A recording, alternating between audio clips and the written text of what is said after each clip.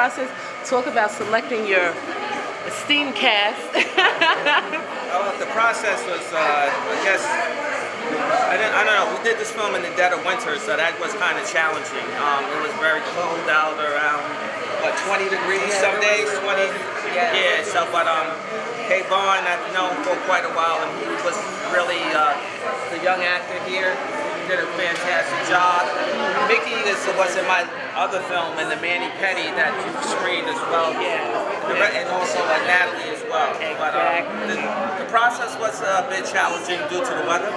And actually, as you could hear, I had some challenging issues with the audio, so in terms of post-production. But overall, it turned out very well. Everybody was on point. I got to give a lot of credit to Kay Vaughn. The trooper came with his lines, knew his lines, and knew everybody else's lines. He's an up-and-coming actor. And Bobby here is a great actor, too. He does a lot of theater work. So it was interesting to get the cast together, and they all worked out very well. So So how was it for you?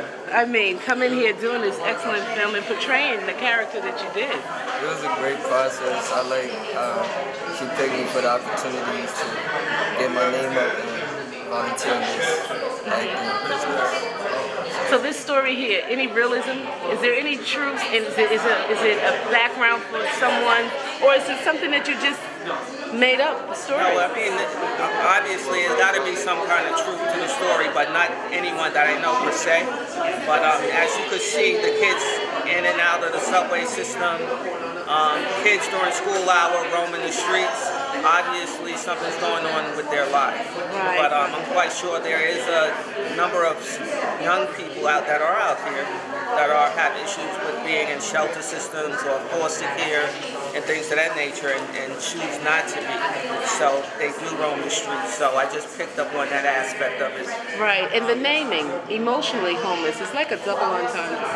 Yeah, based on, like I had mentioned earlier, that I heard that term when I was in a coffee shop one evening, and a young woman who happened to be from Africa, has been here since she was 11 years old, had indicated that she feels emotionally homeless, that she doesn't feel home in Africa and she doesn't feel like home here. So I picked up on that title and just went with the story behind it. So where do you go from here? Anything coming up soon with this film? This film is pretty much, first of all, I have to thank the People's Film Festival for allowing us to present it here. This is our first time showing it. It might probably put it in a few more festivals, and we'll just take it from there. But I just want to thank the People's Film Festival once again for their support. Yes, always. Thank you so much.